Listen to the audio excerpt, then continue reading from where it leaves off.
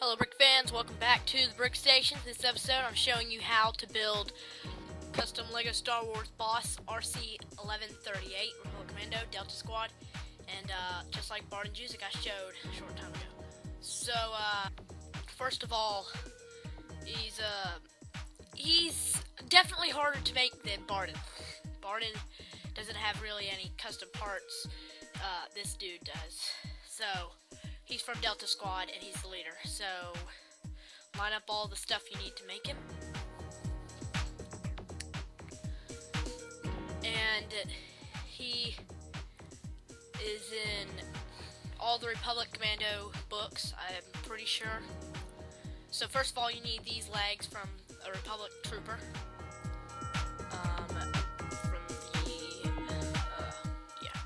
Then you need a regular clone trooper torso, and you're gonna have to put an orange arm on one side for the right arm, and then you have to paint the torso with that little orange marking right there, and then those little wires painted orange. You can do that; it's optional.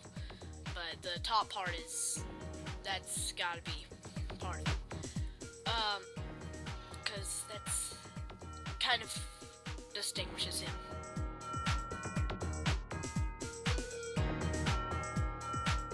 Okay, so next you gotta take a Hoth Trooper backpack, and then you gotta sand off the top rounded part to make his backpack. And then you're gonna take any clone trooper head will work fine, but I just used Boba Fett's head because that's the best head I've found for any clone trooper or anything so far. And then a Bomb Squad Trooper helmet from the Clone Wars and sand off the fin. It's difficult, but once you get it done, it looks really cool. And then you take one of these headlight bricks from a Droideka, put in a wrench or robot claw, whatever. And then you take a regular blaster, clip it on the end. And then you're finished. You got your custom LEGO boss minifigure. So thanks for watching. Another how-to.